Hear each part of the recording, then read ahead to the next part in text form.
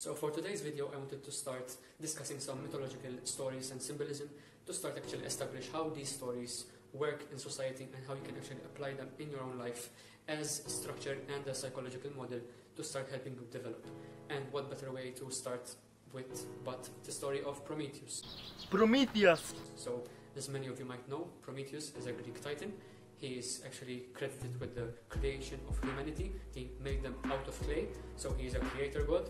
But at the same time, he is also a trickster god. He really moves between the delineation rather fluidly and helps humanity whilst also being a trickster towards the gods themselves.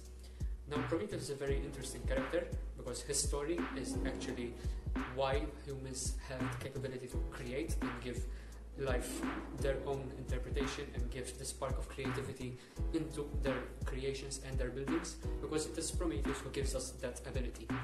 So before we start the discussion, I wanted to actually start with the story of Prometheus himself.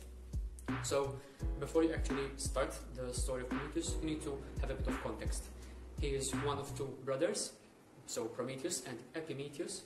Now his brother Epimetheus is the Titan of hindsight, so he can only look back and see what he has done wrong or right. He can only look back into the past and move on from there.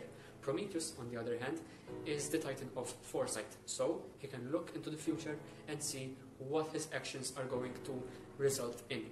This means that he is a sort of prophetic Titan, and he has the ability to anticipate and generate ideas depending on what the future needs. Now, after creating humanity with his brother Epimetheus, who creates animals and gives them all their abilities and all their physical attributions such as claws and scales, Prometheus actually really appreciates his creation, and he actually molds humanity in the image of the gods. You can start to see some parallels here between the Genesis story. Prometheus actually decides to mold humans after the gods, as I said, and Zeus actually, who was actually the king of the gods at the time, tells Prometheus that they must stay inferior to the gods and actually worship the gods. So they cannot ascend unless they are given the right to do so by the gods themselves. Now Prometheus does not like this very much, and he actually wants to give humanity something so that they can have a better existence. He notices that the humans are actually sacrificing to the gods, but they are sacrificing all the good parts of their sacrifice. The gods get to eat all the good things, while the humans are left with the scraps. Now the gods already have ambrosia, and so they can feast on really good resources, but the humans are left with nothing. So what Prometheus does is he takes a bull, he kills the bull, and he separates two dishes.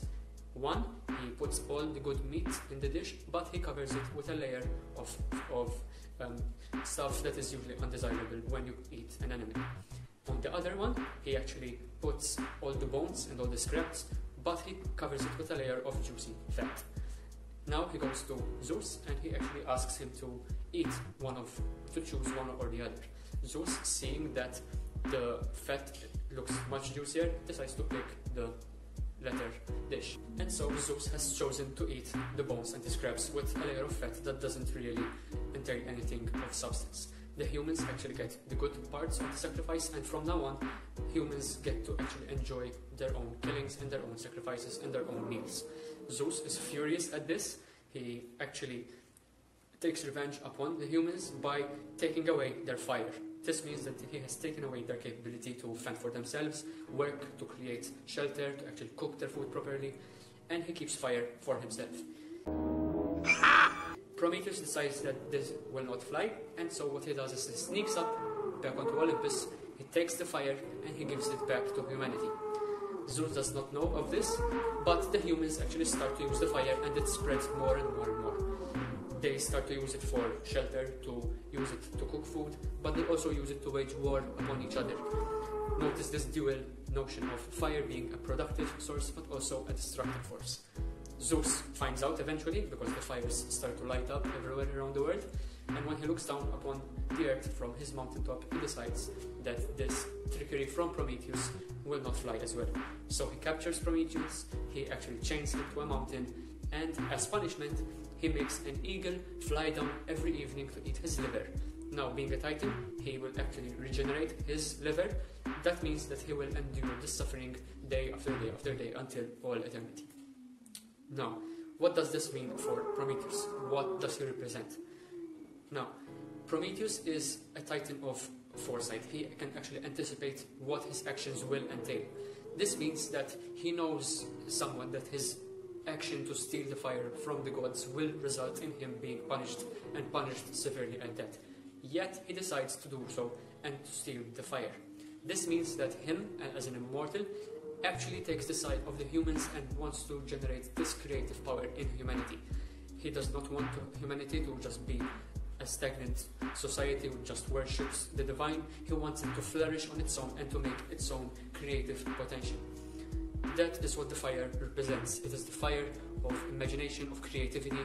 It is something that actually generates life and something that creates and molds society into whatever humanity needs. Now, Prometheus really takes a place in the cultural zeitgeist and literature, as even Percy Shelley actually writes an entire play about this named Prometheus Unbound, and he actually depicts Prometheus as not having any regrets as to stealing the fire. He knows that he was going to be punished, but he has no regrets because he wants to challenge the divine authority of the gods, which keeps humanity locked in their own basic human mortal function. One can actually compare Prometheus to Milton's Satan in Paradise Lost, but the difference there is that Satan, in his taking away of the apple and giving it to Eve to eat, is actually motivated by a sort of melancholy and hate and grief, whereas Prometheus is actually motivated by the human's capacity to actually flourish and push forth in their societies.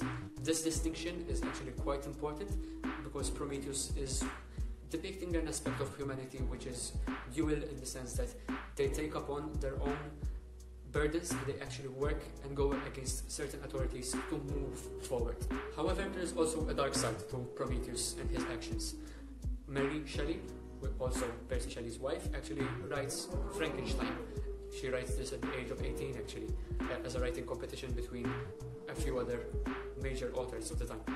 But what Mary Shelley decides to depict is the dark side of the taking away of that creative spark from the divine authority to actually shape and give life its meaning. And the doctor, Frankenstein, creates an abomination which is verging on life, but it is not actually fully alive. And this creature is constantly tormented by a certain desire to become one with nature and to understand itself, and it has a very intelligent intellect actually, as opposed to, however, Frankenstein's monster is usually depicted in media and culture.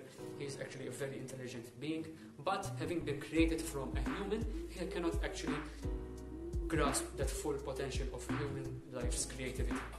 So this is the dark side of Prometheus' action, and in this case, Frankenstein is depicted as the Promethean character. It's alive! It's alive! Now, as one might notice, the thing that separates Prometheus from Frankenstein or Satan is the ability of foresight. He can actually anticipate what he's going to do. This means that he knows where his dark side might lead to. And this particular distinction of having foresight is actually very, very important. Why?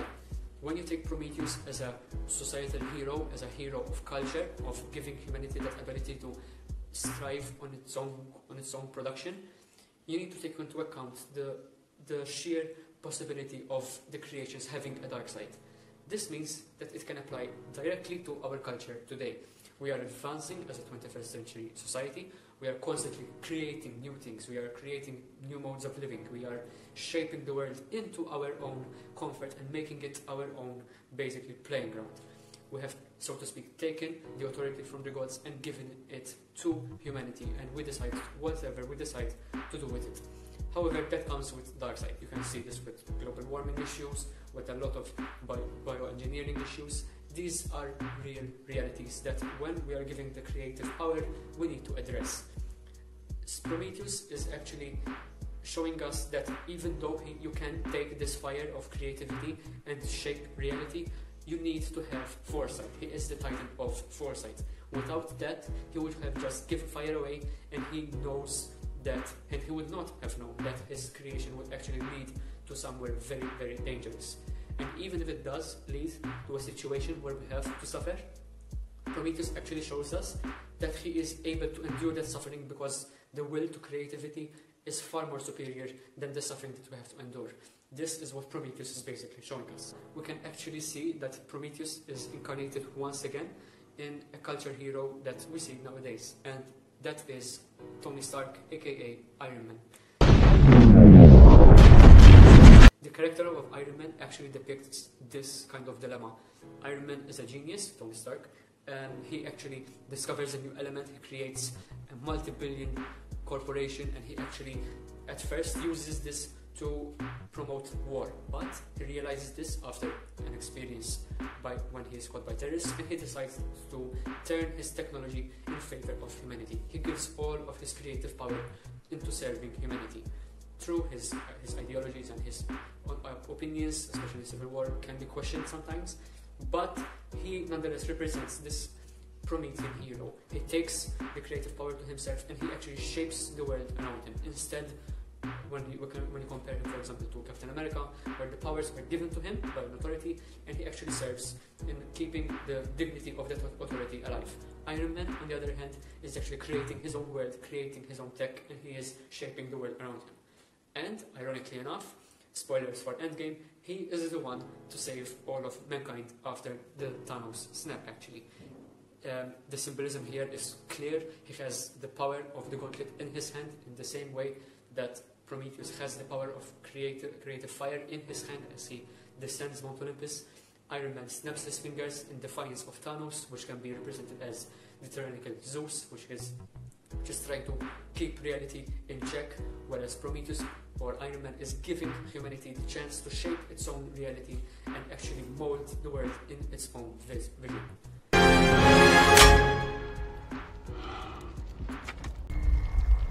Iron Man. So, long story short, how can Prometheus be applied in everyday life? We have seen how he is actually still very much alive nowadays, especially in figures such as Elon Musk or Steve Jobs. These are people who are actually taking the creative power and shaping it into your own ways of deciding to actually shape reality. But how can you actually apply this in your own life? Well, Prometheus represents your creative force. It represents your desire to actually branch away from structures and create your own creation, basically. He is promoting this attitude of taking the fire within you, which is locked away. It is usually locked away by authority. It is suppressed. When you take it out and you actually manifest it in reality, you can create anything you want. But you need to keep an open eye as to what your actions might result in. You need to be able to endure the suffering if you have decided on a wrong action, and you basically give forth this creative power and you let it loose in the world with discernment and with a very careful authority of your own being. So that was the first in a short series of seeing how these mythological ideas and characters and stories actually apply into our life. Prometheus is one of the easiest to start with, because the further you go along, the more complicated the symbolism becomes, and the more it starts to collapse on itself and actually refer to other storylines, and different mythologies start to refer to each other. You just have to notice the patterns. I just did that with Marvel, with Frankenstein, and with a Greek Titan. The symbolism remains there, it is the form that changes. And when you notice these symbols, you can actually take them and apply them and see how they actually fit into your own contemporary life. These are not just stories of old that you can just leave them and you can just ignore them. They are directly applicable. You keep these ideas in your head and in your soul, and when you're actually embarking on something, you can actually refer to these stories and use them as a basic landscape to actually push forth in your creative endeavors. Now, not all of them have this kind of nuance. Some are less nuanced, they are kind of simpler stories, but others, when they take on an entire worldview, they create a cosmos in their own mythological symbolism, it becomes more complicated. But I think we have started from a very good place, and we have actually applied it directly to the cultural themes that we see today. Continuing on from this, we will be addressing several different characters from different mythologies. We can use Greek mythology as an example as well, but we can use African and Yoruba stories, we can use Egyptian stories, we can actually use religious stories from today, so actually Christian ideas, Buddhist ideas, and the list goes on. But other than that, I hope you enjoyed that video, and I hope you're starting to see how relevant these stories are, and you can actually apply them directly. And other than that, I will see you next time. Thank you for watching. Prometheus!